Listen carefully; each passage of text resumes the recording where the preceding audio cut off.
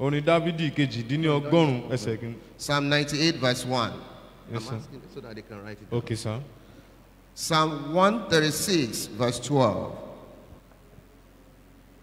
You can see it in your room. Psalm what?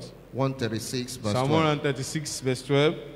Luke chapter 1 Luke orí ìkíní verse 51 to 52. ẹsẹ̀ kọkànléní-àádọ́ta títí dé ìkejìléní-àádọ́ta. Psalm 118 Orin Dávidi 118 15 to 16. ẹsẹ̀ karùndínlógún títí The outstretched arm of the Lord is very powerful, ìnàjáde ọwọ́ Ọlọ́run ní agbára. and we can experience a unique performance of his wonders and signs. A sì lè rí ìfarahàn rẹ̀ nínú iṣẹ́ ìránṣẹ́ títí orin Dávidi.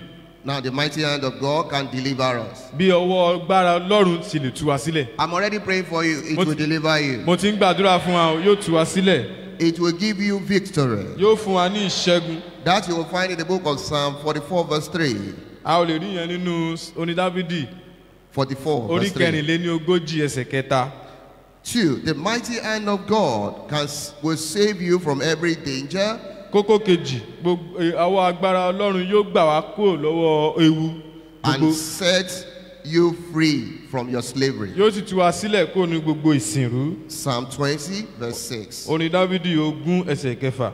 The mighty hand of God will empower us to do the impossible. Ọwọ́ agbára Ọlọ́run yóò fún wa ní agbára láti ṣe ohun tí àwọn èèyàn pè ní kò ṣeé ṣe. You see, what gives a person courage to say, God can do this, God can do that? Kí lẹ rò pé ó ń fún àwọn ènìyàn ní ìgboyà pé Ọlọ́run lè ṣe yìí, ó lè ṣe ju ohun tí ẹ lérò gan lọ. That person must have seen the mighty hand of God. A jẹ́ pé ẹni tó ń sọ bẹ́ẹ̀ ó ti rí ìṣe agbára Ọlọ́run rí. That person must have seen the mighty hand of God in demonstration before. A jẹ́ pé ẹni náà á ti rí ìṣe agbára Ọlọ́run lójú iṣẹ́ rí. You know what I'm doing? I started in my service year. And when the time we'll be launching the 5th year of the global revival. Nígbà tí a fẹ́ bẹ̀rẹ̀ ní ọdún márùn-ún tá a ṣe ìfilọ́lẹ̀ iṣẹ́ ìránṣẹ́ mi títí gbogbogbò àgbáyé. Because I'm going to show it. I hope that Pastor, if there's a way they can record it, they will show us how I started. Wọ́n tí wọ́n bá ṣe é ṣe fún wọn láti gbà sílẹ̀ ìyẹn olùṣọ́ àgùntàn wa màá ní kàn gbà sílẹ̀ wọ́n á fi hàn wá bí mo ṣe bẹ̀rẹ̀ iṣẹ́ ìránṣẹ́ náà. I already abandoned it after a while. Nígbà díẹ̀ gan mo tilẹ̀ ti kọ̀ sílẹ̀ fi sẹ́gbẹ́ kan. Because you know when you are over there you want to make money. Ẹ mọ̀ pé nígbà tá a bá ti rèlú òyìnbó owó la máa lé torí bíìlì pọ̀. You want to have more education. Wàá tún fẹ́ fi kún ìwé kíkà rẹ.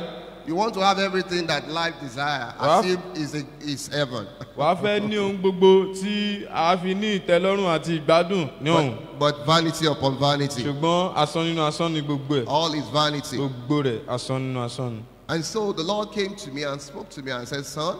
Ọlọ́run wá ó tọ̀ mí wá ó sì sọ fún mi pé ọmọ. You abandoned the project I gave to you. Ó ti kọ̀ sílẹ̀ iṣẹ́ tí mo gbé lé ọ lọ́wọ́.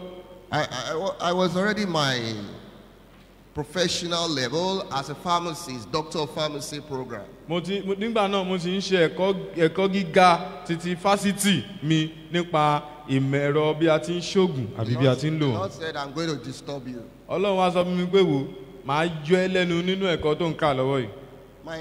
My professional level 1 was perfect. Ọdún àkọ́kọ́ nínú iṣẹ́ náà mo ṣe dáadáa. I said, is it not to do all this? I will do it. Mo ní o ṣe ò lè yọ mí lẹ́nu ṣé kò ń ṣe pé kí n kọ kàwé kí n dẹ̀ páàsì ìlú òyìnbó easy láti kàwé má ṣe. But you see, if a man refuses God, ṣùgbọ́n tí èèyàn bá kọ Ọlọ́run sílẹ̀, that outstretched arm also will bring judgment. Ọwọ́ Ọlọ́run tí a nà jáde yẹn gan bó ṣe ń ṣiṣẹ́ àánú àtúmúdájọ́ wa ni o. May you not be judged in Jesus' name. Ọlọ́run ò ní dá wa lẹ́jọ́ lórúkọ Jésù àmín. And so I said, well, when God dealt with me anyway, because it's not a story to tell. Amen? Amen. Not so palatable. I decided, God, I think it's high time for me to do what you want to do. Nígbà tí mo wá rí tọ́lọ́run fojú mi rí, wọ́n á ní Ọlọ́run mo rí pé àkókò tó bá yọ láti ṣe gẹ́gẹ́ bí o ti rán mi. Now let me start it all over again. Mo wá láti bẹ̀rẹ̀ lẹ́ẹ̀kejì And from the moment I started all over again, ní gan-an tí mo bẹ̀rẹ̀ lẹ́ẹ̀kejì, I started seeing the mighty hand of God in action. mo bẹ̀rẹ̀ sí ní rí iṣẹ́ agbára Ọlọ́run lójú ìṣe. That's why it's easier for me to say, yeah, God is great. He does this, He does that. Ìdí nìyí tí ó fi rọ̀ mí lọ́rùn láti sọ pé Ọlọ́run wa ó tóbi, You a can- máa ṣe èyí ní ọ̀nà ìyanu You àti. can build your trust in God's mighty hand, Olùfẹ́, ó lè fi ìgbàgbọ́ rẹ sínú ọwọ́ agbára Ọlọ́run. and you will not be neglected. Ìyà kò dẹ̀ sí ní kọ̀ ọ́ sílẹ̀. I Àmín. said you will not be neglected. Àní pé kò ní kọ̀ wá sílẹ̀. You will Àmín. not be neglected. Amen. So shall it be in Jesus' name. Bẹ́ẹ̀ ni ó sì rí orúkọ We're Jésù. almost wrapping up. Àti fẹ́ẹ̀ ṣetán. The mighty hand of God will equip us for the task of the gospel. Ọwọ́ agbára Ọlọ́run yóò gbé wa ró fún ìyìn rere. The mighty hand of God heals and Ọwọ́- blesses. Ọwọ́ agbára Ọlọ́run a máa fúnni ní ìwòsàn, a sì máa bùkún fúnni. The hand of God sustains in crises and challenges of life. Ọwọ́ agbára Ọlọ́run a máa múni làájá gbogbo wàhálà àti làálàá. The hand of God will see you through all your challenges. Ọwọ́ agbára Ọlọ́run yóò mú wa làájá gbogbo ìpèníjà You tó will be bá dé bá wa. victorious. A sì dá aṣẹ́gun. You will overcome. A ó sì ṣe You will aṣẹ́gun. prevail over your A ó situations. borí gbogbo ìṣẹ̀lẹ̀ The kíṣẹ̀lẹ̀ Lord tó bá will dìde set sí you wa. on high in Jesus' Ọlọ́run yóò name. sì fún wa ní ìrọ̀rùn nínú ayé wa. Finally, the mighty hand of God provides for our needs. Amen. Ní àkótán, ọwọ́ agbára Ọlọ́run a máa pèsè fún àìní wa. And will Àmín. demolish every strongholds. Yóò sì máa fọ́ tútú gbogbo àmọ́gá òkùnkùn. Every strongholds of the enemy in your life. Gbogbo àmọ́gá òkùnkùn nínú ayé wa.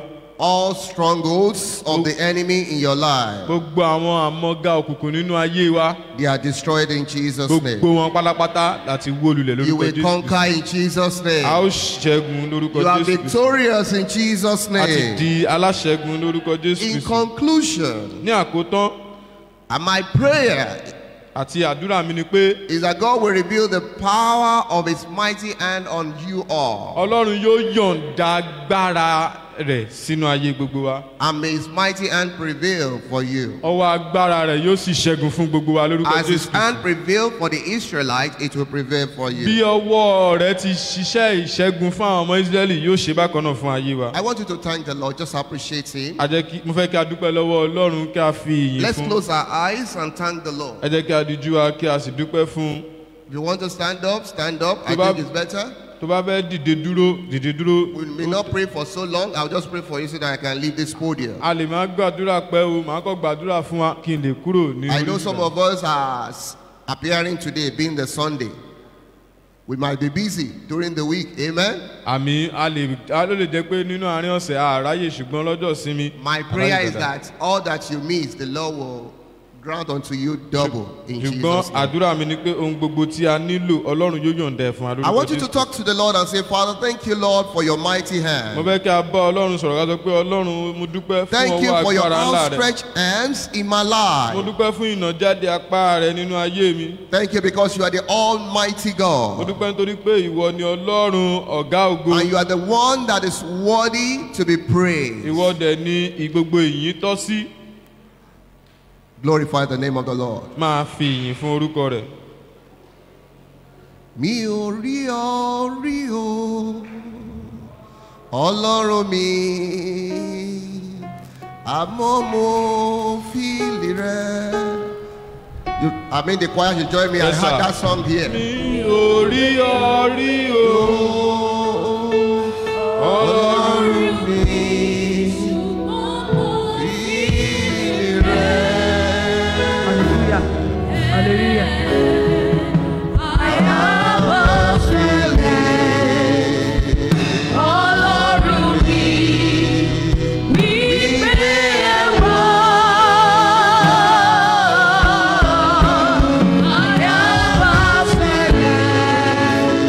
Ọlọ́run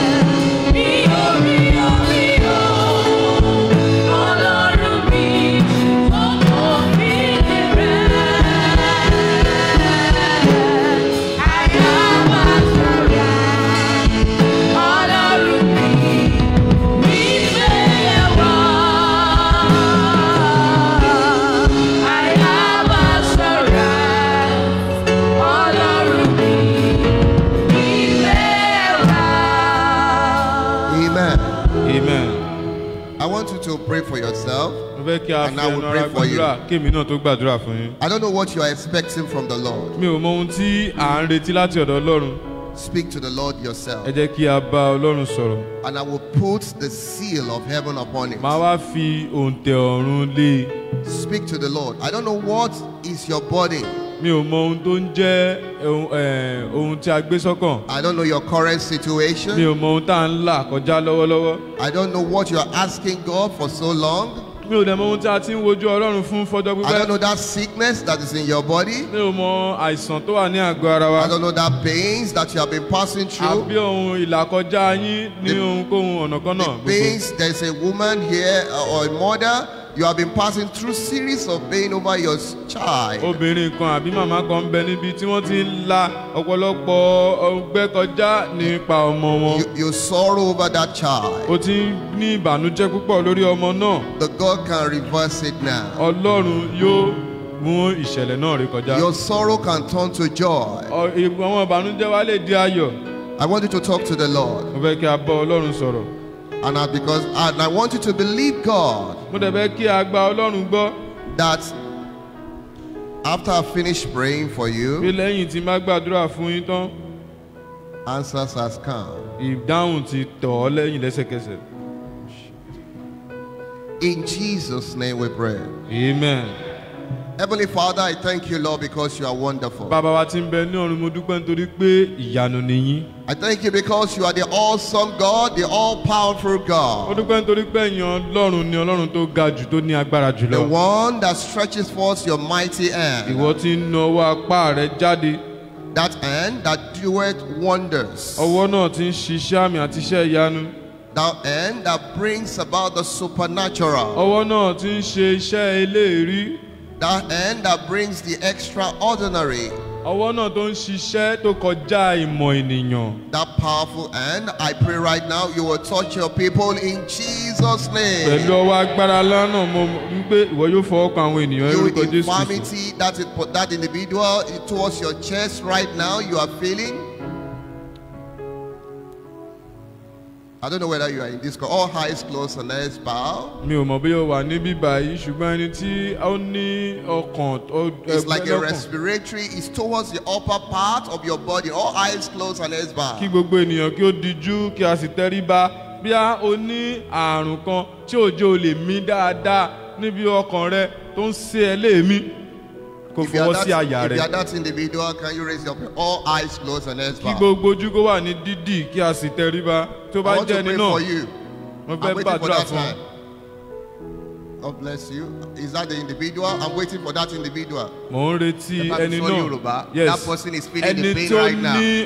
tí ó ní tó lè mí dáadáa tí ó ní wàhálà pẹ̀lú mímí rẹ̀ níbi ọkàn rẹ̀ níbi àyà rẹ̀ tó máa ń ṣe lẹ́mìí.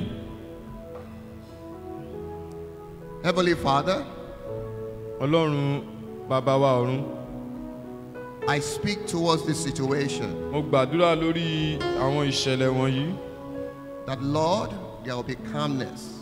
pé Ọlọ́run yóò mú kí ara kó tù. You will recreate everything that is abnormal in that body. Àti wípé wàá ṣe àtúndá ohun gbogbo tí kò tọ́ nínú àgọ́ ara wọn. I pray that Lord, you will provide new parts of that body. Mo ń gbàdúrà pé Ọlọ́run yóò ṣe àtúnṣe àti fi rọ́pò tuntun And àwọn tó everything that sọnù is níbẹ̀. causing chest pain, respiratory problem, I command you, come out in Jesus' Àti wípé name. gbogbo ohun tó ń mú kí àyà kí ó máa dùn yín tó ń mú kí ẹ má lè mí dáadáa kó fò jáde lórúkọ Jésù Kristi. You spirit of infirmity, Gbogbo ẹ̀yin àmì àìsàn by the authority of God in heaven, nípa agbára àṣẹ Ọlọ́run ní whom ọ̀run. I have come to represent before your people, Èyí tí mo ti wá ṣe aṣojú fún níwájú àwọn ènìyàn rẹ. talking about your outstretched hand. Nípa sísọ̀rọ̀ nípa ìnàjáde Lord, I apá pray rẹ. you release your mighty hand onto that body Mo ń right now. gbàdúrà pé wàá nawọ́ rẹ jáde lórí ẹni I yìí. command you be healed in Mo Jesus' gbàdúrà pé kí name. ẹ gba ìwòsàn yín lórúkọ Jésù Kristi.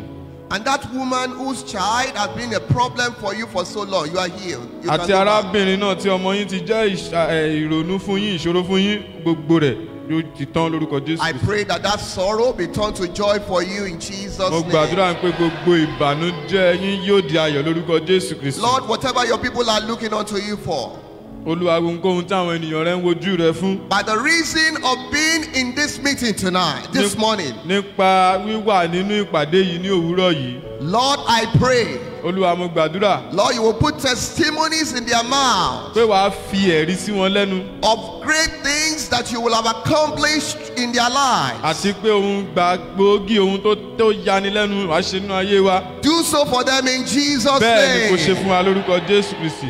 Anyone passing through any form of challenge or the other, Ẹnikẹ́ni tó ń la ìṣẹ̀lẹ̀ kíṣẹ̀lẹ̀ àbí wàhálà kan kọjá. unpalatable challenges, Àwọn gbogbo ìdojúkọ tí I kò tẹ́ni command them lọ́rùn. to be taken away in Jesus' Mo name. pa á láṣẹ kí a mú gbogbo wọn kúrò lórúkọ Jésù Kristi. And I pray that the outstretched arm of the Lord will come upon this church. Mo dẹ̀ gbàdúrà pé ìnàjáde apá Ọlọ́run yóò wá And lórí every ìjọ yìí. stormy situation, peace be still. Gbogbo àwọn ìjì jíjà kan máa And dákẹ́ let your jẹ́. people move into joy, Kí àwọn ènìyàn rẹ kan wọnú into àjọlọ greatness, àti nínú ìgbéga into prosperity, àti nínú ìbùkún into lifting. àti nínú In the ọ̀dọ̀. mighty name of Lórúkọ Jesus. Jésù Kristi àmín. Father, I thank you, Lord, because I know you have Thank you, answered. Lord. You will grant unto every one of us joy unlimited, Wàá fi fún gbogbo wa ayọ̀ tí kò joy lópin. overflowing. Ayọ̀ tí ó In the pọ̀. mighty name of Jesus. Amen. Thank you because I know you have answered. Mo dúpẹ́ nítorí pé o ti We gbọ́. return all the glory to A you. dá gbogbo ògo padà fún ọ. In Jesus' name we pray. Amen. Amen. Amen. In Jesus Christ.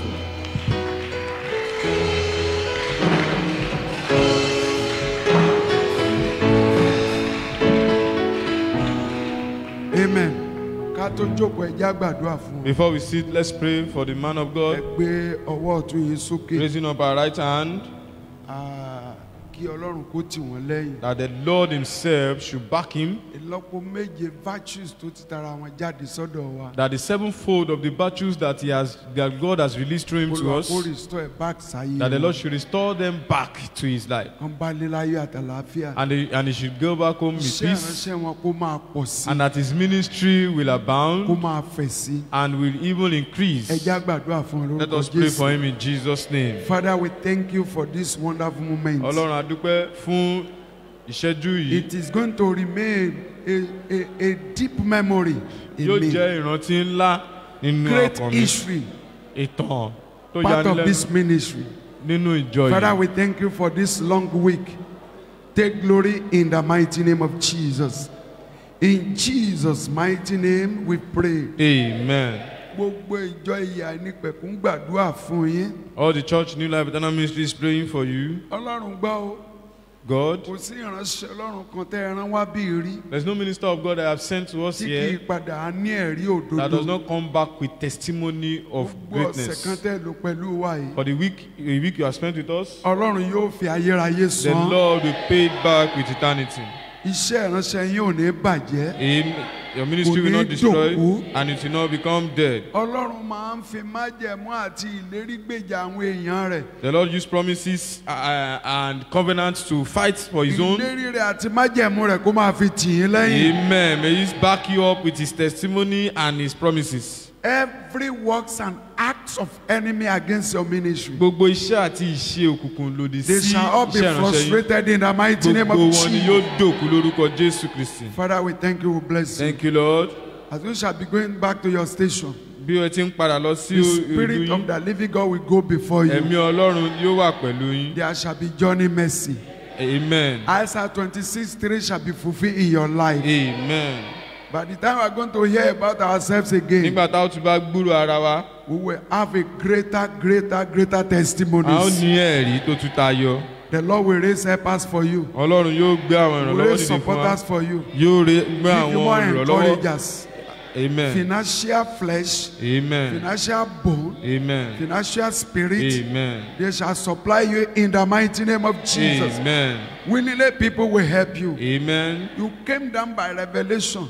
Ẹ wá láti Those pa ìrántẹ́rí. who will support you will always come to you by Gbogbo àwọn revelation. tí ó ràn yín lọ́wọ́ yóò wá láti ìran And so látọ̀dọ̀ shall Ọlọ́run. it be. Amen. Jesus' wonderful name we prayed. Amen. Amen. Amen. In Jesus' name. On behalf of the church, the entire ministry, we say thank you very much. Lórúkọ ìjọ àti gbogbo ìka pátápátá nípa Ẹ jẹ́ ẹ̀ṣẹ̀. àtàwọn lọ́rẹ̀ gẹ́gẹ́ bí ìṣe wa. Let us bless him according to Oúnjẹ our oníṣẹ́ doing. yẹ fún. The Bible says that Mo the ti ní wages káwa of the kan laborer, múra wá. but we have asked that Ẹ̀yin we should tẹ́ ẹ not gbọ́ nípa prepare rẹ̀. for this. If you have not heard about it, Pastor, you can please do it now. Ẹ̀yin olùṣọ́ àgùntàn Pápápá. ẹjọ́.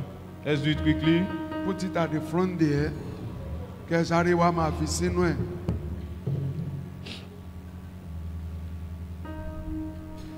My hands are blessed, my gift. Blessings of the Lord. Bring up Blessings of the Lord. my hands are blessed. With the blessings of the Lord. The blessings of the Lord. Anyone I touch, only must be blessed. My hands are blessed. With the blessings of the Lord. My life is blessed. My life is blessed. With the blessings of the Lord. With the blessings of the Lord. My church is blessed. My church is blessed. With the blessings of the Lord. With the blessings of the Lord. Anyone I touch, only must be blessed. Only must be blessed. My hands are blessed. With the blessings of the Lord. Jésù ní ẹni tó bá fi kìkìdá aago omi kan fún Jesus àwọn Christ says, èèyàn mi. he that use one cup Yóò of cold pàdánù water ẹ̀ láyé to ìyá my àtàyè tí own ń will bọ̀. never miss it even till Gbogbo eternity. ẹ̀yàn ọmọlọ́run tẹ́ ti ń bá a tọ́jú For wọn all the children of God that has helped in taking care of him, níbí àti nínú ilé. home, here, and at Ní home, ìlọ́pọ̀ ní ẹgbẹgbẹ̀rún Olúwa yóò san padà in a fún yín. thousandfold, the Lord God will Fún restore ìwọ̀nba back to tẹ́ ẹ you. ṣe yìí, And ẹ for fi the ká little you have ẹgbẹgbàrún. done, the Lord will restore them back in thousand. And the Lord will bless your offerings. Ọlọ́run yóò sì ya In ọrẹ wa sí Jesus' mímọ́ mighty name we ní pray. orúkọ Jésù Kristi àmín. Be seated for a moment. Ẹ jẹ́ kí a jókòó fún ìṣẹ́jú díẹ̀. Orin ìparí ìsìnlókù àti ìfilọ̀. We only have time Fún headquarters ń bí for headquarters here ó di Sunday tó ń bọ̀. until next week Sunday. We are having a week-long holiday. Amen. Àmín. Lọ́la àti bẹ̀rẹ̀ revival àbí Because we started a week-long revival láti Monday, since Monday, VG Friday. and Friday was vigil. Amen. Àmín. Hallelujah. o. Amen. All right, so ká sinmi ọ̀sẹ̀ kan délẹ̀. Let's have a 1 week rest here, Resume back headquarter only. next coming Sunday. A ó bẹ̀rẹ̀ ìsìn padà ní ọjọ́ ìsinmi tó ń bọ̀. Kò yọ ẹ̀yin tẹ́ ẹ̀ ń túlé Olúwa ṣe o. Now this is excluding those that are cleaning the house of the Lord. Àti àwọn akọrin wọ́n mọ̀ bá ṣe ń pàdé ara wọn. And the choir department, they know how to meet. Ẹ̀bàrà yín sọ pé generally no Bible study tomorrow Monday. Kò sí Bible study ní ọ̀la ní No bíbáyìí. victorious service on Kò sí Wednesday. ìpàdé àárín ọ̀sẹ̀ ní No ọjọ́ vigil on Wednesday. Friday. Kò sí ìṣòro ní ọjọ́ Friday Coming náà Sunday pẹ̀lú. we are resuming back. Ní ọjọ́ Friday, a ó bẹ̀rẹ̀ padà Kí gbogbo wa ó lè sinmi. so that we can all rest. Èmi náà á lè sinmi. I also will rest. Every day mo wait to hear. Ojoojúmọ́ mo wait 100 to hear. kilometer each day. 100 kilometre láàárín lójúmọ́ kan Lọ́sẹ̀ go yìí kan. nìkan mo ti rin 500 kilometers. So this week alone, I have journeyed 500 kilometre to ojú bẹ́ẹ̀ lọ. So I have a Sunday kù. àtúnjáde inú ẹ̀ tábà fi Sunday kún.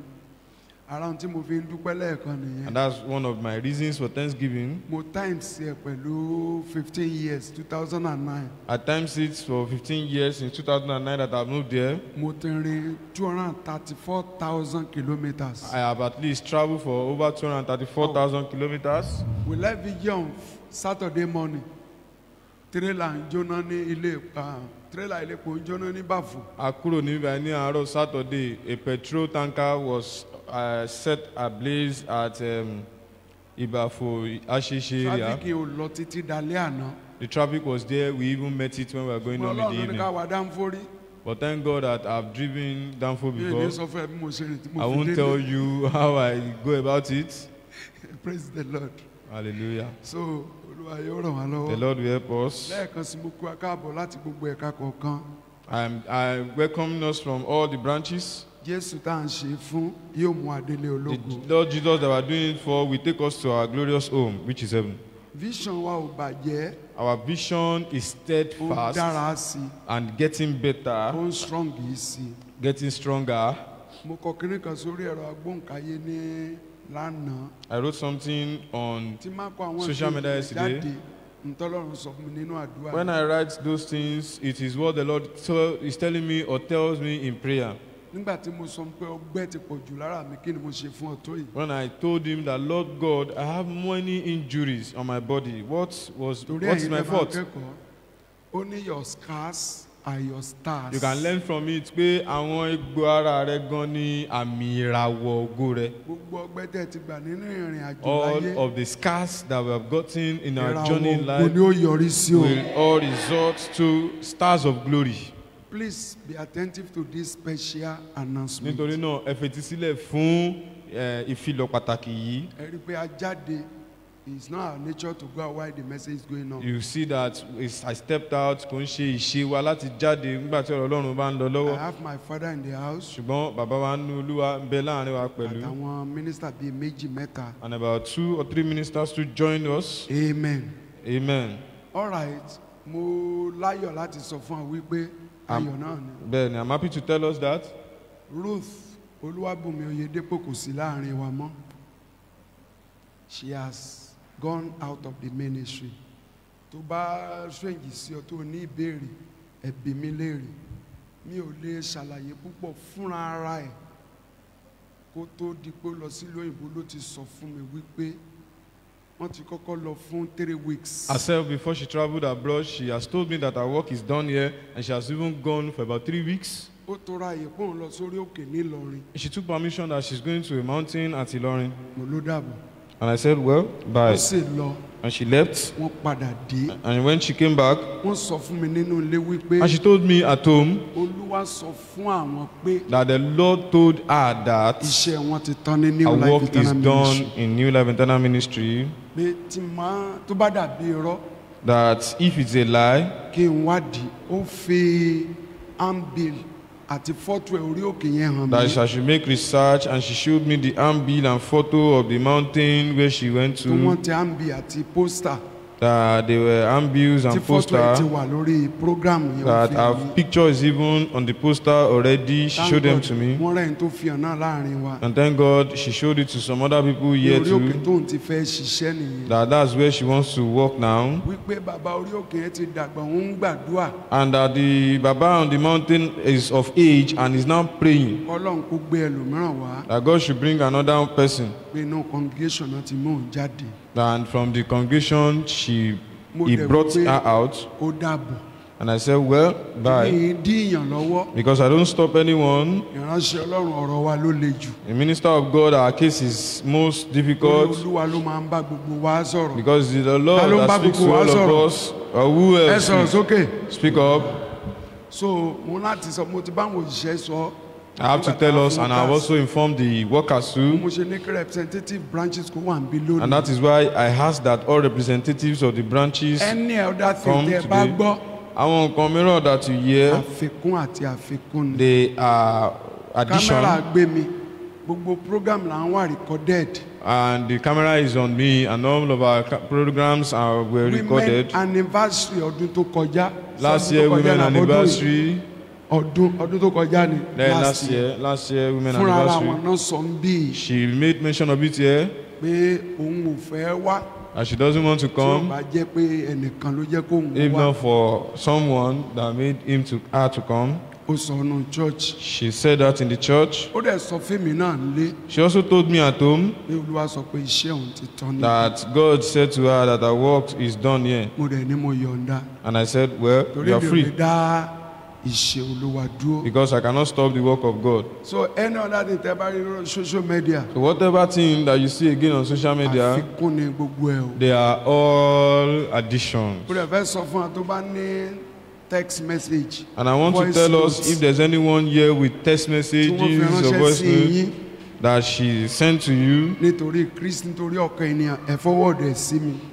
you should forward it to me ó pọ̀ lọ́wọ́ mi I lóríṣiríṣi. have a lot of different voice messages. Ìkan wà tí n bá play fún wa There's one that I would have played for us, torí ìdí kan mi ò fẹ́ play ẹ̀. but for one reason or the other, I don't want to So play it. I am called to save life, A pè mí láti gba ayé là, not to destroy kì í life. ṣe láti ba ayé ẹnikẹ́ni jẹ́. Gbogbo ọkàn tó bá gba ní life ó kọjá báyìí. For every life that came in contact with New Life Internal Mo máa Ministries, give account gbogbo ìgbé I will ayé wọn. surely give account of their life to God. Samuel bẹ̀rẹ̀ iṣẹ́ Olúwa lọ́dún 5. Samuel started the work of the ministry as a 5-year-old boy, Ó lo 80 years. and he spent 8 years. Ó ní ta ló ń mú kọsẹ̀, ta ló ń gbà nǹkan ẹ̀ And kó he náwó. asked publicly that who have ye made to Kò offend, sí. and she raised their hand and no fún one. ìjọ Éfésù. Ó ní ọrùn mọ́ kò nínú ẹ̀ṣẹ̀ gbogbo ènìyàn. Paul said to the Ephesian church that my neck is clean of every of others' Bí àwọn bá gba new sin. life ó kọjá, If anyone should pass through this new life tó bá ní mo da ayé òun rú, and says that I destroyed their life, bèrè lọ́wọ́ rẹ̀ dáadáa ni. then ask the person very well. Náà ìdí tá a fi ń wọ kọ́là funfun nìyẹn. And that's why we use white collar Ọrùn wa mọ́ nínú ẹ̀jẹ̀ gbogbo to ènìyàn. proclaim that we are free from the Bí tí blood mo of fi ń any bèrè man. fáwọn voice notes wọn ní kékeré lè save màá lè mọ tí màá lè bá yín sọ. The very reason why I'm asking for all of the voice messages is that all the communication is so that I will know what to tell you and to Torí help save your ọ̀pọ̀lọpọ̀ life. ẹ̀ kò rí bẹ́ẹ̀. Because many of the voice messages are lies. Ìkan ṣẹlẹ̀ ní ẹ̀kọ́ tá ń bí. And one happened at headquarters here. Wòlíì kan wà There's a prophet tó wá síbí ní 2018. that came here in year 2018. Ọ̀pọ̀lọpọ̀ arántí ní ẹ̀kọ́ tá. Many of us remember him at Olóhùn kọjá lọ ń bí. headquarters. Said she was passing by through the Orí market. ìmọ́lẹ̀ ńlá tó bo bí. And she saw a great light Ó wọ hovering over ọ́fíìsì this wá. place. And he came into the office Ó jíṣẹ́ tó ní í jẹ́. and he delivered the message he Mo sọ will. fún Olóhùn fẹ́ bá congregation ọmọ ní náà. He said he wants to speak to the congregation. I said Sọ no. fún mi. I said don't worry, just tell me what you Wá want to say. ní ọjọ́ workers. And I said you come on worker seminar. Tó bá ti wá tó gbọ́rọ̀ Ọlọ́run, If you come and listen to the word of God, màá mọ̀ pé Ọlọ́run rán ọ níṣẹ́ ní then I tòótọ́. will know that indeed God sent you. Ó wá ní tòótọ́, He came indeed. kò lo 30 minutes. He did not spend 30 minutes. Ó He disappear. disappeared into oblivion. Amen. I mean, Àgbúrò ẹ̀ láti gbà yẹn. we've not heard from him ever since. Ó gbé irọ́ mi dìde But he orchestrated another lies wípé báyìí.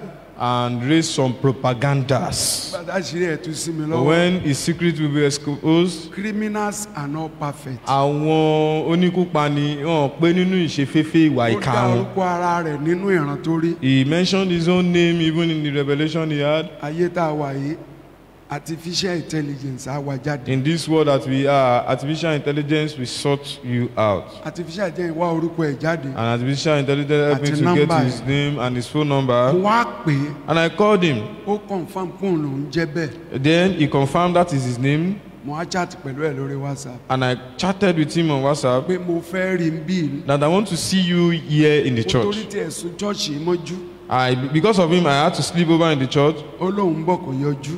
And he said he's coming but never Ó came. parọ́ mọ́ mi nínú Because àsọtẹ́lẹ̀ he wọn. lied against me even in the prophecy he Òun wá gave. síbí ní December 28. He said he last came year. here December 28 last year. Bọ́n bá wọn pásítọ̀ wọn àjẹ́ káwọn ó He wọlé. met the pastor but they denied him access Mo to tún me. padà wá, Then he came back again. mo léun dànù. I sent him away. Irọ́ ńlá. That's big lie. December 26 mo kún àdúrà ìparí ọdún bí. December 26 we started our end of the year Mount vigil. Zion mo ti lo 27 and 28. 27 and 28 I was at Mount Zion. Mo lọ Palace of Favour fún 29, am I right? And 29 I went to Palace of Favour, yes sir. Mo padà wá síbí ní 30. 30th and 31st. Mi ò it rí was rárá there. kò wá I ṣọ́ọ̀ṣì. didn't see him at all. He didn't come to church Wọ́n jọ here. parọ́ fúnra wọn. But they told lies to themselves. Ṣọ́ọ̀ṣì mo kọ́ yín lọ́rọ̀ Ọlọ́run o. In this church, I've taught you the word of God. Ẹni bá rìn nínú ìmọ́lẹ̀ ọ̀rọ̀ rẹ̀ kò lè And kọsẹ̀. anyone that walks in the light of the word will bó never ṣe rí stumble. nìyẹn. So that's exactly how it is. He is no more with us. Wọn ò sí pẹ̀lú wa mọ́. And she is no more Adepoju. Kì í ṣe Adepoju. Olúwabùnmi. Oyedepo ni orúkọ ẹ̀. For your information. N tí bá sọ fún yín ní kẹgbàgbọ́ bẹ́ẹ̀ ló ṣe rí. Olúwa yóò ràn wá lọ́wọ́. Amen. Now somebody who told me that she is no more. Torí ẹni tó ti sọ fún mi pé òun ò sí pẹ̀lú wa mọ́. inú mi dùn Wednesday tó máa kú òǹlé Báyọ̀ wà nílé ńjọ́ yẹn. Remember, I thank God that the day that she left, Brother Bayo was in my place then. mo ti Ìjẹ̀rò dé. I came back from sọ Ijero. pé tóun ò bá jáde nílé mi pé wọ́n máa pa òun bọ́n ṣe pa. She gave me prophecy that they said if she does not leave my house, they are going to kill her just as they killed late èmi mommy. náà ò rẹ́dì láti sìnkú ìyàwó ilé ayé mi mọ́. And I am not ready to bury another person again in my she's life. no more with us. Torí náà wọn ò sí pẹ̀lú wa mọ́. The first thing she told me pé òun lálàá Àkọ́kọ́ ohun tó kọ́kọ́ sọ fún mi ni pé that she had a dream òun bímọ fún ẹlòmíràn. that she gave birth to Èmi kọ́ lòun a child bímọ for fún. another person, not me. No problem. Principle mi ni pé live Mo and ní kò sí wàhálà live. nítorí pé ìlànà tí mo fi ń gbé ìgbé ayé mi ni pé gbé ìgbé ayé tiẹ̀ kò jẹ́ kí èmi náà gbé tèmi láyọ̀ mi àtàlàáfíà. díyàn lọ́wọ́ mi yọni lẹ́nu. I don't disturb, I don't trouble. bó bá sì sọ pé Olúwa wí pé mi jiyàn. And if you say, thus says the Lord, I don't argue. It is every one of us will answer him Torí pé gbogbo wa pátápátá la ó jọ jíyìn when we see him. nígbà tí a bá rí. ìyẹn mo ní kí n sọ fún gbogbo ìjọ lónìí. That's what I asked to tell all ẹ of bá the ní nǹkan kan church. ṣe pẹ̀lú wọn it is you and your. If you have any dealings with her, ìwọ àtòrí ẹ ni o. kò kan èmi kò dẹ̀ kan ìjọ ìyá ẹni I'm less concerned and New Life Eternal Ministry is exonerated. mi ò ní kéèyàn má béèyàn ṣe o. I'm not asking that you should not have relationship with bí anybody. mo ṣe wà mi ò lọ́ta gbogbo èèyàn. As I am, I have no enemies. Amen. I mean, ẹni wàásù ìgbàlà fún mi 1978. the person that preached the gospel of the Lord to me in July 20 mi ò 1978, filẹ̀ títí ó fi sùn. I've not left him till date, till he slept in the Lord, bàbá in jẹ́mi ò tó faith. ṣèrìbọ mi fún mi. The Baba Jemiyo that Ní baptized Kétu. me, mi ò fi wọn lẹ̀ títí dòní olónìí. I've not left him till date. bàbá tí mo dàgbà lọ́wọ́ bí ọmọ akọrin rè bí oníjàngbọ̀n. This is the Baba that I Wow, grew that's up under, tutoring me while I was still in the choir department. Amen. Amen. Jésù yóò ràn wá lọ́wọ́. Jesus Christ, Please be will calm. help us. Nítorí Stand náà, upon the word of God. ẹ jẹ́ kí a farabalẹ̀ kí a sì dúró lórí àwa ọ̀rọ̀ bí Ọlọ́run. olórí ọgbẹ́ pọ̀ láyé wa. We as a leader have a lot of scars in our ẹ body. fi wàhálà pẹ̀lú ọgbẹ́ ayé wa. Please leave us with our scars, ẹ dúró pẹ̀lú ọ̀rọ̀ Ọlọ́run. but stand firm with the word of ó God. sọ fún yín. I've told us, ó sọ fún gbà kan mo ní Olúwa ẹkún mi ti pọ̀ jù láyé mi kí ni mo ṣe fún ọ. I've told God in my life that I have too much of tears. What is my ó offense? ní kò tó ti Jeremiah. And he said, well, your tears is not up to that of Jeremiah now. Psalm 69 wípé Psalm 69 says, ìgò omijé mi ń bẹ lọ́dọ̀ the rẹ̀. bottle of my tears is with you. There was a revelation a man of God shared. Ìfihàn kan wà tí ìránṣẹ́ Ọlọ́run sọ. orí ẹnìkan tó kúnlẹ̀ tí ń gbàdúrà pẹ̀lú omijé. He saw someone that was crying with tears, Ọlọ́run dẹ̀ ran áńgẹ́lì kó lọ gbé omijé ẹ̀ wá. and God sent an angel to go and pick the tears of the ẹni tó man. yàn wá sọ pé Ọlọ́run ò dáhùn àdúrà ẹ̀. And man said, God, you did not answer the prayer of the man of God Ọlọ́run that prayed. níìdì láti dáhùn àdúrà omijé ẹ̀ ló ń kàn níìdì And lọ́dọ̀. God said, I don't need to answer the prayer, I only need the water of the tears. nígbà tá a bá débẹ̀ a máa yé wa. When we got there, we will àdúrà tí understand mo gbà better. fún gbogbo wa pátá ni wípé But my prayer to each and every one of us is that, èrè ìgbàgbọ́ à á gbà lọ́dọ̀ Kristi. amen, we will get our reward of our faith with So, Christ. if you have any question, anything you want to ask, I have email, I have WhatsApp, I have phone number. Office is open to everybody. You can come to my house, you can come privately. Please don't debate. Ẹ má sọ di ẹjọ́ àròyé ẹ̀hẹ́n mo ti rí tipẹ́ mo ti gbọ́ tipẹ́ kìnìkan ẹnìkan ló jàre wọ́n bá mi sọ báyìí wọ́n bá rántí pé ọ̀rọ̀ òkèèrè. If you have anything to say, you have any question to ask, remember all of my social media accounts and my WhatsApp. You can email me or send me messages. Come to the office. Don't debate about it. Don't talk about it aside in secrecy, knowing that when you speak about it, or anyone give you information, we either add to it or minus from them. O sí ń bẹ̀ ńgbà tó ṣẹlẹ̀. You were not there. You were not present when it all happened. Recording tape internet All of the recording, the internet fake pọ̀ ń conversation, bẹ o. there are many Mo send make-believe there. fídíò kan sí media I sent a video to obìnrin media. kan báyìí A woman, tó ń sọ̀rọ̀. yes sir. Mo fẹ́ fi fún yín lápẹ̀rẹ̀ ká tó kọrin ìparí ìsìn. This word on the complexities lójoojúmọ́. The world is becoming complex on dailies. Di ìgbàgbọ́ mú di ọ̀rọ̀ Ọlọ́run mú. Hold firm to the word of God. the job of Antichrist ó le gan. ìjọ ti aṣòdìsí Kristi is tough. Deception ìkẹyìn ayé ó sì lágbára. And the ẹ̀tànjẹ end of this world Jésù is ní, very powerful. Jesus Christ bí says, àyànfẹ́ ò bá múra if pàápàá. the elect is not a ó careful, tàn wọ́n they jẹ. shall be deceived. All right, are you ready? Not yet, sir. Now mo kàn fẹ́ kẹ́ ẹ rí kó ju 30 seconds lọ kó pé 1 minute. There was a lady talking there. Obìnrin kan sọ̀rọ̀ Tọ́mà ti níbẹ̀. gbé sínsìn máa pọ́s máa ní ṣé ẹ lè rẹ́ nìkan ẹ sọ pé kò real. When the picture is projected for us, I will ask us a question to check if we will say this person is not a real human being. 2025, Year 2025. they are going to introduce another vaccination to the Wọ́n world. á tún fún wa, wọ́n á tún sọ̀rọ̀ abẹ́rẹ́ tuntun mìíràn. Ẹ ṣọ́ra. Let's be careful. Mi ò ní sọ pé kó o gbà á, mi ò ní sọ pé kó o má gbà I á. will not say you should not collect it o, and I will not say you should collect Bẹ́ẹ̀ it. mi David Olúwaṣọlá, But I, Daniel mi ò ní Oluwatosin, gbé àgọ́ ara mi lẹ̀fẹ́ I'm not nìkan. going to let anybody inject me with any vaccine.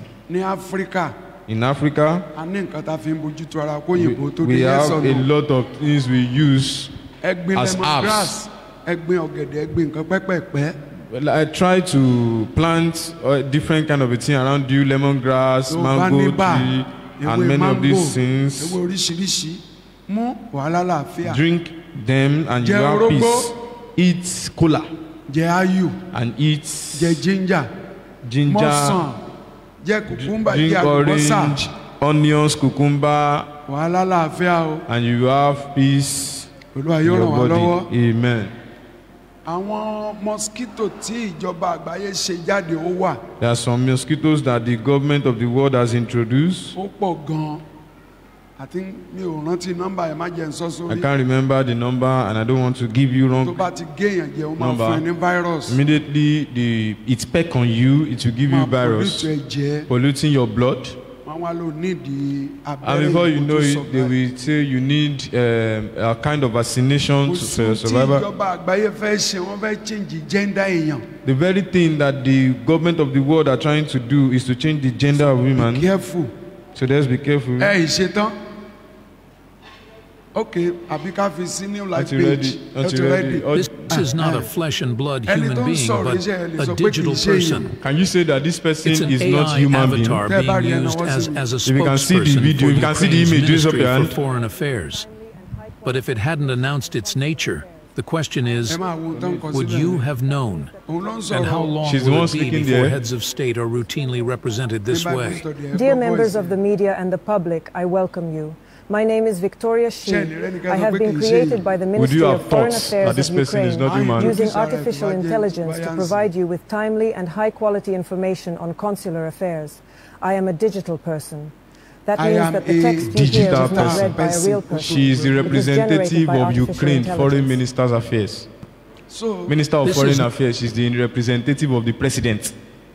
Agbẹnusọ fún president ìlú Ukraine ló ń sọ̀rọ̀ yẹn. kí ló pera ẹ̀? I am Digital a digital person. person. Wọ́n pọ̀ láyé lónìí artificial woman There are many being. of such today, artificial Strange human woman being, being. àwọn ènìyàn Wọ́n kú àjòjì. ṣọ́ọ̀ṣì, wọ́n bẹ̀ ẹ́ We lórúkọ have Jésù. them enormously in church and everywhere, begging the name of Jesus Christ. escape o. Just pay attention to the word of God so that you can End escape of the the world. trouble at the end of this. Àmú ìsìn ọdún 27 years. We are bringing this 27th year anniversary. Ká tó tún ṣe míì tí close. Jésù báyìí dé, ó di 2027. Until 2027, before we celebrate our major 30 years. anniversary, we are celebrating Major our 30 convention. years anniversary. All branches will be àtìpọ̀jù báyìí Gbogbo lọ́gbà. ẹ̀ka yóò kórajọpọ̀ and be in numbers. A tún ti gbàgbé ohun tó ṣẹlẹ̀ sí wa. Ok, jẹ́ n conclude ohun tí mo sọ níjọ́. Mo ní the office of Mommy Gio is cancelled in New Life Eternal Ministry is annulled, will never exist anymore. Kì í ṣe torí tiwọn èmi fúnra mi jókòó mo ronú. The ministry started, the first Mommy Gio went to be with the Lord, the second one went away. God is telling me something. Mo wá farabalẹ̀, look at the scripture, look at the Bible, look at the father in faith. Mo wá rí i pé kò sí ohun tó ń pè bẹ́ẹ̀ nínú Bíbélì, bẹ́ẹ̀ ni àbí bẹ́ẹ̀ kọ́.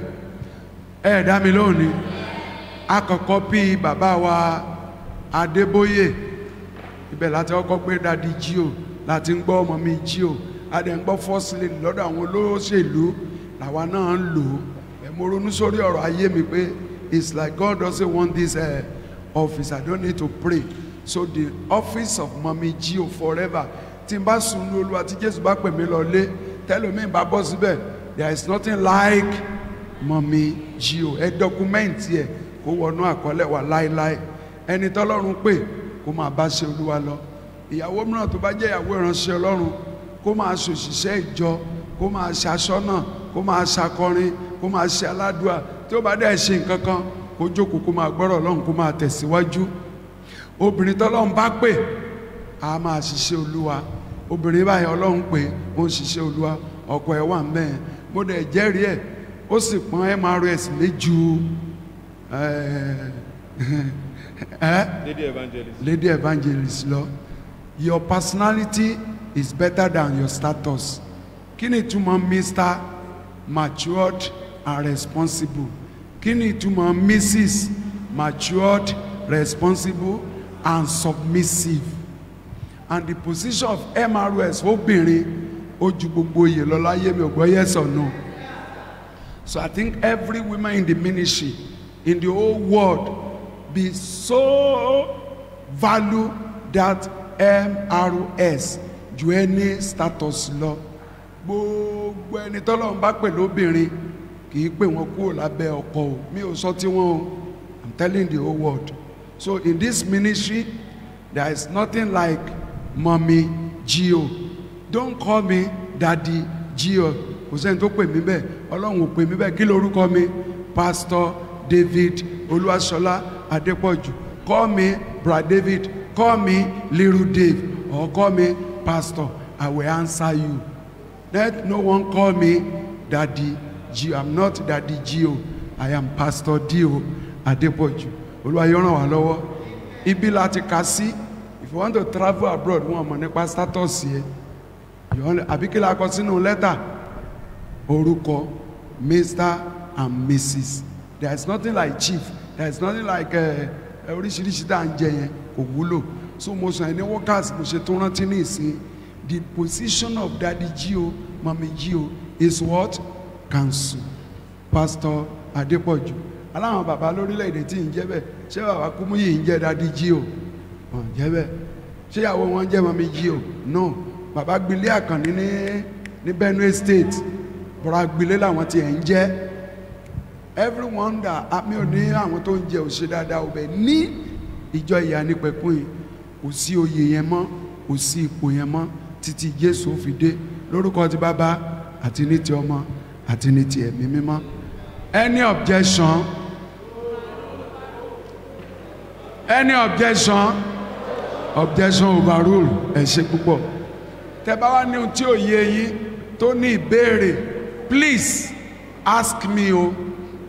Èmi lọ́lọ́run pè tó finá sílẹ̀ ní tó gbé bẹ́ẹ̀lì lé lọ́wọ́ bẹ́ẹ̀ ni àbí bẹ́ẹ̀ kọ́ gbogbo èèyàn ló lè lọ èmi ni ò lè lọ bẹ́ẹ̀ ni àbí bẹ́ẹ̀ kọ́ ìdí nìyẹn ask me question èmi dẹ̀ mọ̀ pé máa dáhùn lórí gbogbo ọkàn yẹn pátá Ọlọ́run ní já jẹ̀bi.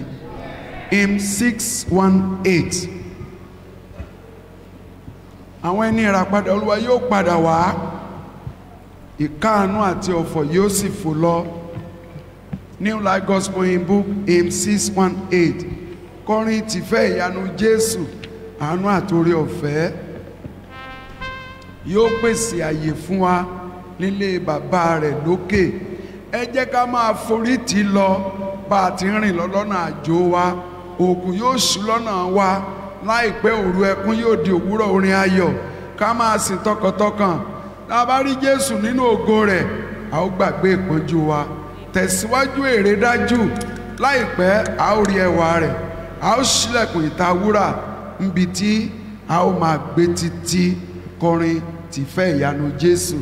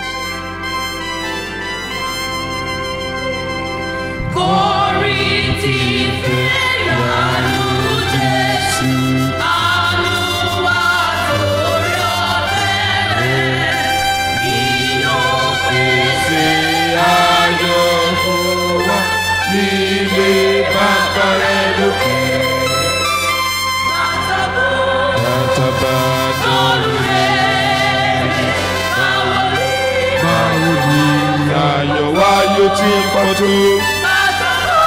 Bàtàbàrí Jésù, a ó yọ̀, a ó kọrin ìṣẹ́gun.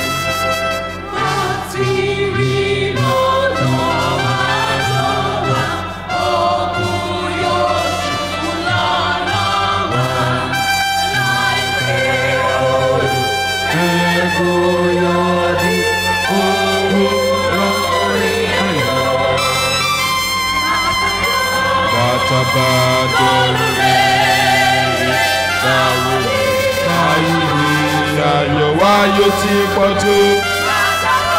Bàtàbàrí Jésù, a ó yọ̀, a ó kọrin ìṣẹ́gun. Ẹ jẹ́ ká máa borí ti lọ, ká máa sì tọkàntọkàn, ká máa rí ìlú ògo rẹ̀, à ń gbàgbé. Bàtàbàdórí ayọ̀ wa yóò ti pọ̀ tó. Bàtàbàrí Jésù, a ó yọ̀, a ó kọrin ìṣẹ́gun.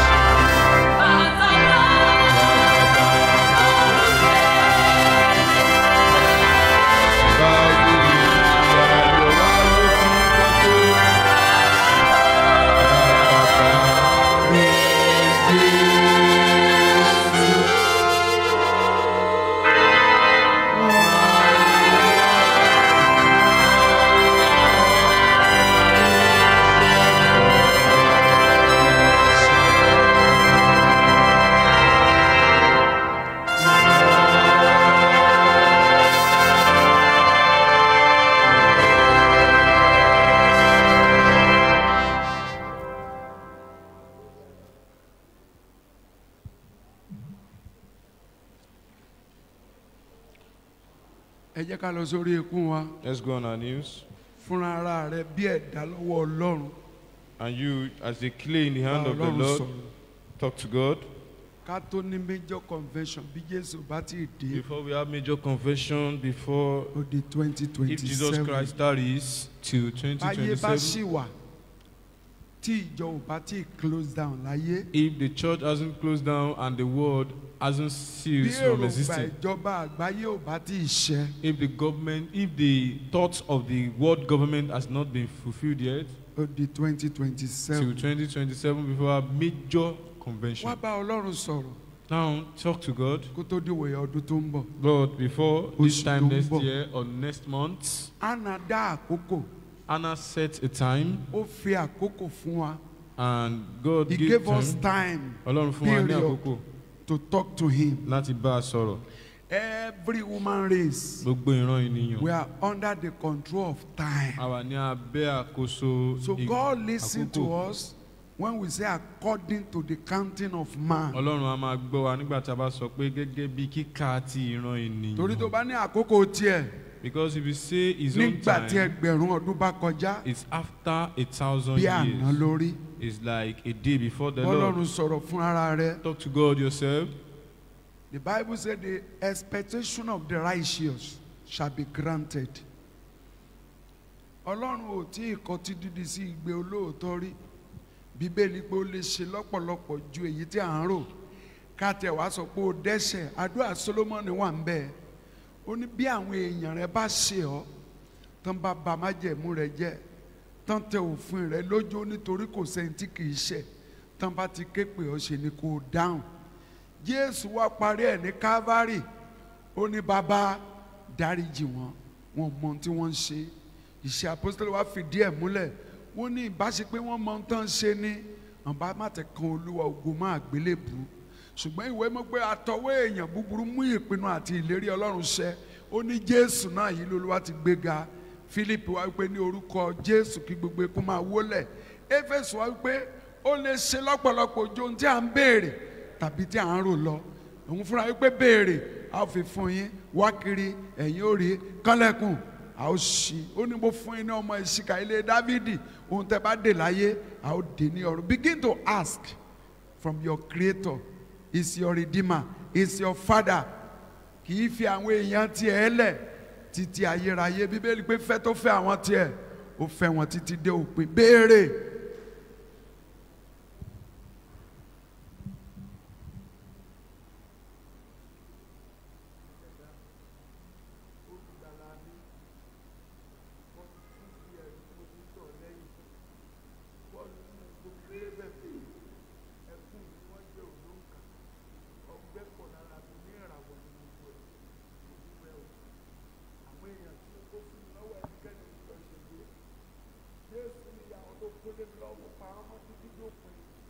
Every destiny written for you like the eternal ministry, no one must lost. Let God restore all the sheep, the scattered sheep.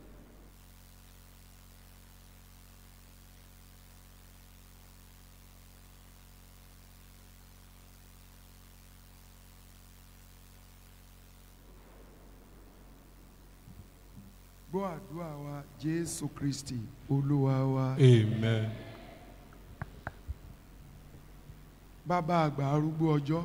Thank you, Lord. Ọlọ́wọ́ gbọgbọrọgbọ tí ń yọ ọmọ ẹ̀ nínú ọ̀fìn. Abiyamọ tòótọ́ tí ń gbani lọ́jọ́ ìṣòro. Adára má tàn lé.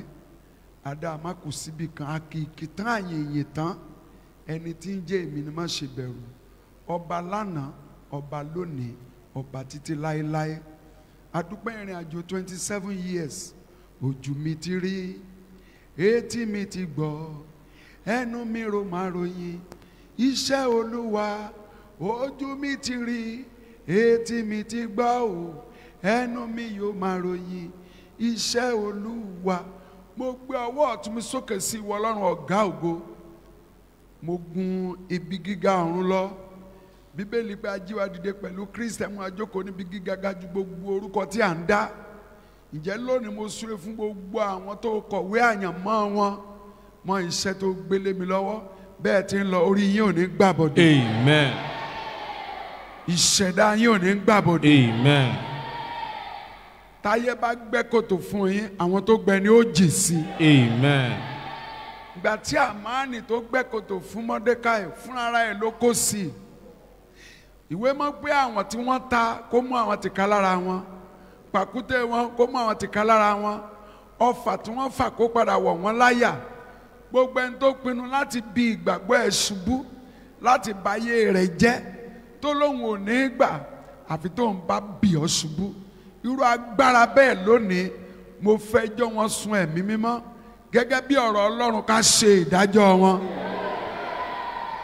Paul ni mo fi ilé ọ̀rọ̀ orí ọ̀fẹ́ lọ́wọ́ tí ó lè mú yín dúró tó lè fún yín ní ìní kan láàárín àwọn èèyàn mímọ́ bí ẹni tí Ọlọ́run pè tó yàn tó rán níṣẹ́. Mo pe àǹtí mi, mo ní àǹtí mi báyìí báyìí ló tún dé bá mi o. Àǹtí mi ní àdàbí tí òun ò bá síbẹ̀ ní ọjọ́ ìsọmọ lórúkọ tó gbé ọ dání pé báyìí báyìí ni àsọtẹ́lẹ̀ tó jáde ní ọjọ́ náà pé ọmọ yóò báyìí ni mo dúró nínú ọ̀rọ̀ tó tẹnu bàbá mẹ́ta ẹ̀ ṣe jáde ní ọjọ́ tí mo wọlé ayé wa. Mo wọnú ọ̀rọ̀ náà tó jáde ní ọjọ́ ìsọmọ lórúkọ mi. Mo wọnú agbára ẹ̀jẹ̀ Jésù Kristi tá a fi ṣiṣẹ́ ìràpadà fún gbogbo ọkàn èèyàn láyé bí ẹ ti ń lọ ẹ̀jẹ̀ náà kó ṣíwájú yín. Amen. Ẹ̀jẹ̀ tó jẹ̀jẹ̀ lọ tó sàn ní Calvary, ẹ̀jẹ̀ tó sàn ní Calvary kó wá dá mi láre. Bíbélì pé ẹ̀jẹ̀ náà ń sọ̀rọ̀ ohun tó dáa ju ti Ábélì lọ. Tí Ábélì ń béèrè ẹ̀san, ó ń béèrè ìdájọ́, ẹ̀jẹ̀ Jésù ń fọ̀hún àánú. Ní gbogbo ìrìn àjò yín lábẹ́ àwọ̀ sánmọ̀ yín, àánú tó tayọ gbogbo láyé kó máa bá yín lọ. Ìwé mọ́ nípa Mósè la fi òfin fúnni, oore ọ̀fẹ́ àtàánú wá nípasẹ̀ Jésù. Nínú rẹ̀ láti ń gba ẹ̀kún oore ọ̀fẹ́ kún oore ọ̀fẹ́. Ẹ̀kún oore ọ̀fẹ́ dẹ́ máa fi rìnrìn àjò ayé yín débi ìsinmi. Lórúkọ Jésù Olúwa kó dàálù wá. Amen. Ẹ ní farapa. Amen. Ẹ ní fẹsẹ̀ kọ. Amen. Lórúkọ Jésù ọ̀fà ayé ò ní bà yín. Amen. Ọ̀tá ò ní mú yín. Amen. Gbogbo bíi tí ọ̀tá sọ pé ó parí, Ọlọ́run kó gbé yín dìde lọ́ọ̀tún. Amen. Ọ̀tá ò lè ṣe ju ikú lọ.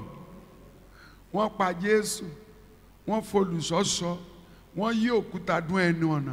Nígbà tán parí gbogbo iṣẹ́ wọn tán, tí ò sí nǹkan tán lè ṣe mọ́, ọjọ́ yẹn ni áńgẹ́lì ti ọ̀run sọ̀kalẹ̀ wá, tó yí òkúta bojì kúrò, olùṣọ́dà bí òkú, ọmọ Ọlọ́run jíǹde pẹ̀lú aṣọ tí ò lójú rán. Mo gbé àyànmọ́ rẹ̀ sínú aṣọ tí ò lójú rán. Agbára àjíǹde àti áńgẹ́lì tó sọ̀kalẹ̀ tó ànánsì àjíǹde kó máa kéde ògo rẹ̀ kiri. Amen. Ọdún yìí la pè ní ọdún họ́nà, ọdún ọlá, ọdún iyì, ọdún ẹ̀yẹ. Ìbàjẹ́ dẹwà, ẹ̀gàn di ògo, èébú di èyí. Láyé mi o, mo wá dúpẹ́.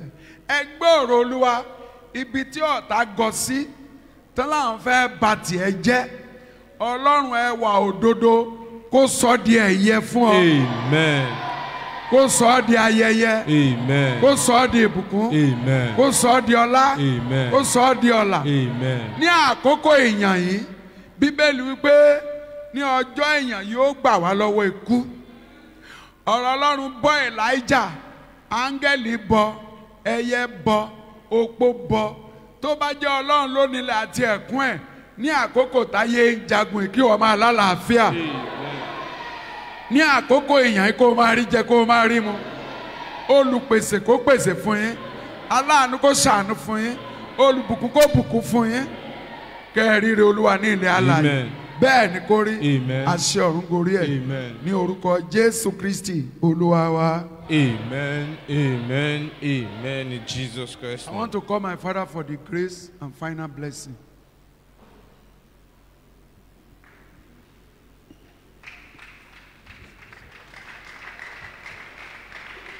Ní orúkọ Jésù Kristi. Amen. A ti gbàdúrà, bàbá, ọmọ, ẹ̀mí wọn jẹ́ ká àṣẹ kó gùn. À ń lọ nínú àṣẹ rẹ, nínú ìlérí rẹ, nínú ìmọ́lẹ̀ rẹ, Jésù ṣáájú ogun wa. Amen. Máa bá wa sọ̀rọ̀. Amen. Má jẹ́ ká ṣìṣe o. Amen. Jẹ́ kí ó rọ̀ fẹ́ Jésù Kristu la wa. Amen. Ìfẹ́ ti bàbá. Amen. Ìdàpọ̀ tẹ̀yìn mọ́. Amen. Máa bá wa gbé. Amen. Láé àti láéláé. Amen. Amen. Thank you.